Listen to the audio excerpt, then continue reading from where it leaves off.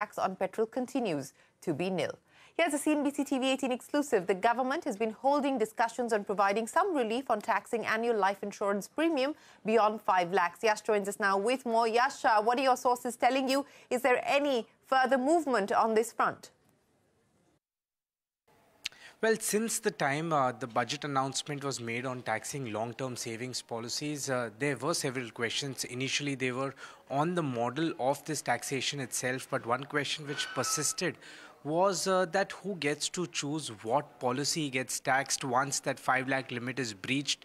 What we've been given to understand from our sources is that that very question is still, there very much existent as far as the policy makers are concerned. The government is seeking views in terms of making it clear and giving additional clarity in terms of who gets to choose which policy gets taxed in case the 5 lakh limit is breached.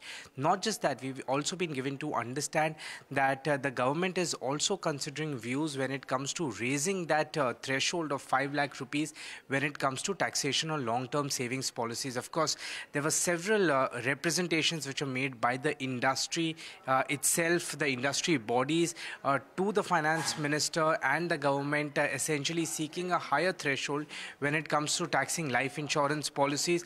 The government is at this point of time considering all those views, whether that limit has to be 7 lakh or even 10 lakhs are the 2 points which are under consideration. Of course, no final decision has been made so far, but it will be interesting to see the course of events as far as these two important changes are concerned. All right. Well, we will have to